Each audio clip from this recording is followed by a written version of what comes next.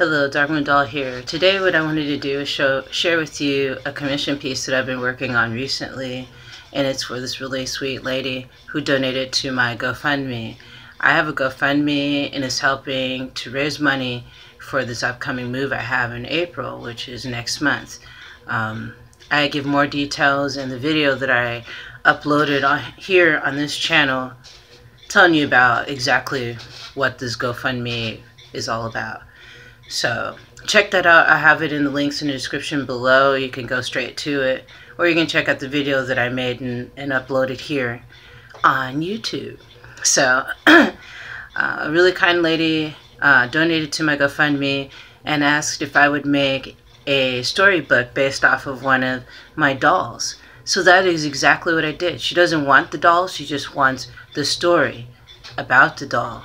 So I wanted to share that with you. I showed some pictures online on Instagram and Twitter and Facebook, just a little bit about the book and the story that's attached to that doll.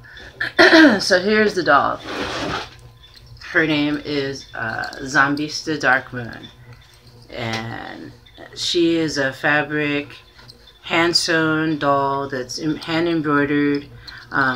There's bottle caps on her. Back from the days when I actually used to drink beer. I don't drink beer anymore. It's been years since I drank alcohol. But this is back in the days when I used to drink beer, and I have I collected the bottle caps because they're like the different colors, and some of them have really cool designs on it, and both sides have bottle cap designs on it as well.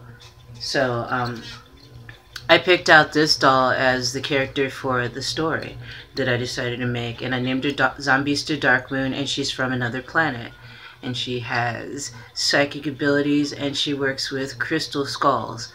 So let me show you the story. First, what I did, and you can check it out on my other channel called The Productive Cannabis Connoisseur. I show you how it all started out. First, I did a rough draft of the story on just regular drawing paper. The name of the story that goes with this doll is The Wonderfully Bizarre and Mystical Adventures of Zombista Darkmoon. And this is just the rough draft of it. So I did a whole rough draft story and all. My son told me that the style of how I'm doing the storybook reminds him of Dr. Seuss, the way it's laid out. So I do have a Dr. Seuss book. That it's not mine, it's my son's, but I have a Dr. Seuss book that I can look at and to see and compare it, and I have. And it does kind of have that same Dr. Seuss kind of layout, where there's a story and there's writing. And so that's the rough draft of it. So I did the rough draft while I was waiting for the materials that I need for it.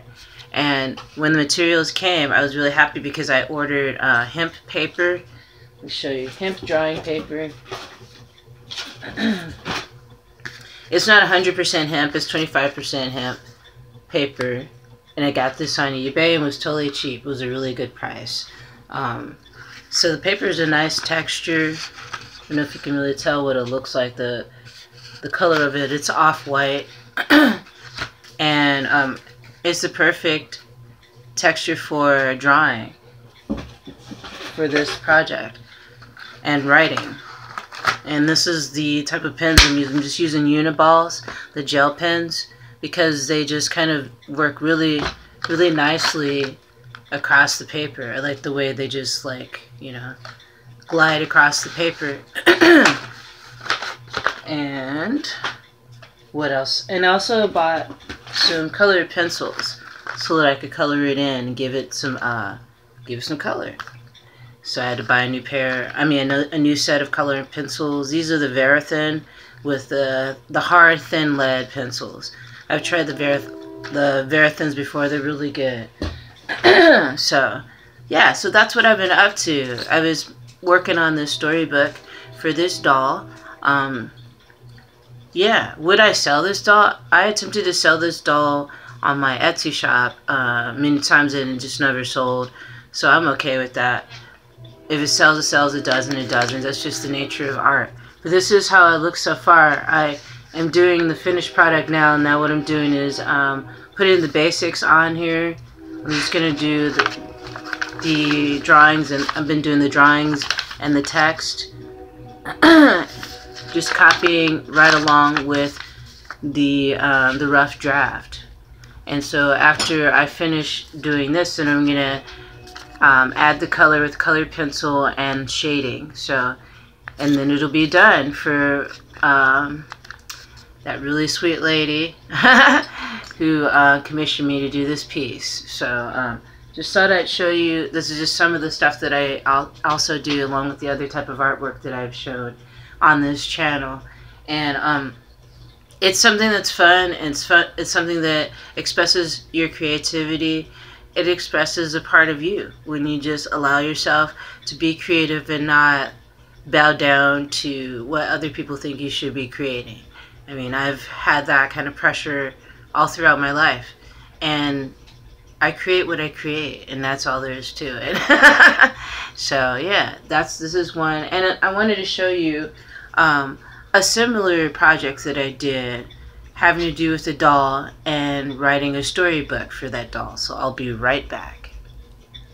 Alrighty, I'm back. So I'll show you. The name of the doll is Maria Dark Moon. I made this around the Christmas season last year. So, but it's a hand-sewn, hand-embroidered fabric doll. It's an art doll. An art doll isn't a doll that you play around with. An art doll is a work of art you display. So she has a whole story to go with her. And here's a little storybook that I made. I used a very hard stock of paper. This is the type of paper that I had available, and I thought it'd be cool to try it because it's really a thick type of paper, making it feel like more like a book. I sewed the binding with thread, just reinforcing it, embroidered it on the binding there, and she has her own story to go with her. It's a little storybook. This one's a little bit different than the one I'm working on currently because this has more text than drawings or illustrations in there. But this pretty much tells the story of Maria Dark Moon. And I used regular pen on this and colored pencil. I didn't have any gel pens at the time, which I prefer. I think it looks good, but the gel pens are just a lot easier to work with, not as stiff. And then that's the end of the page. So yeah, I've been having fun doing little stories with the dolls that I make. This is like not the only one that I've made, doll that I've made and created a story with. I did this one project, and it was kind of a collaboration between me and my son, of the zombie ducks, and it was a zombie duck family, and there was a woman that commissioned me to do the zombie ducks and made a zombie duck family, and I had a whole storybook to go with it. Definitely was not for children. Definitely not, but I just have fun creating stories. I mean, and it's cool to put a story with each doll. So yeah, I just wanted to share that with you guys today. This doll that I just showed you, Maria Dark Moon, she is for sale. So if you want to purchase her, you can contact me at blacknails31@yahoo.com or scarydolllady@gmail.com, and I'll have all those links in the description below. You can make a donation to my GoFundMe. I'm trying to raise money for this upcoming move in April next month. Still haven't found a place yet. I'm trying to put your good positive energy out there for me. I really appreciate it. But yeah, I'm trying to raise up money for that. So if there's any art that you see that I've shown on this channel or on Instagram, Twitter, Facebook, wherever, just feel free to let me know if you're interested in it. Even on my Etsy shop, I can sell things outside of my Etsy shop. If you see some on my Etsy shop and you go, oh, I like this, but I don't really want to buy it through Etsy, then contact me and we can work something out. So yeah, thank you so much for joining me today. Thank you for being a subscriber for however as long as you have been. I really appreciate the support and the love that you guys share in the comment section below about whatever it is the topic is at hand. And I like it when you offer up suggestions for videos for upcoming shows. So if you wanted to do that, you can do that as well You can donate to my GoFundMe, and if you do, I can make you a video of your choosing on whatever topic you'd like for this channel. But it's an option. It's not required to donate to my GoFundMe in order to watch the videos on this channel. So yeah, thank you so much for joining me today. I hope you all stay creative. I hope you all just take the time out to do something that makes you feel good. And that's why I share the art that I do, because it makes me feel good and it helps to heal me. And I've been told it helped to heal others when they buy it, when they look at it.